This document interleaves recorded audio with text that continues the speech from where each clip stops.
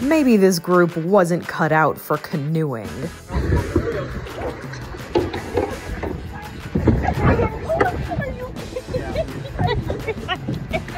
It was supposed to be a peaceful day out on a lake in Ontario, Canada. But this woman might have doubted the canoe's ability as she very cautiously lowered herself into it from the dock she was holding onto for dear life. It's a good thing she had a grip, because as she tried to sit down, the canoe started tipping over and filling with water. One guy in the canoe even hit his head as he was trying to jump ship.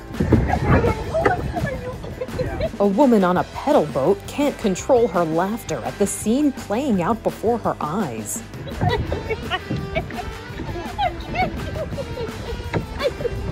Their day of boating may be a wash, but they'll always have these funny memories. Okay, we gotta help.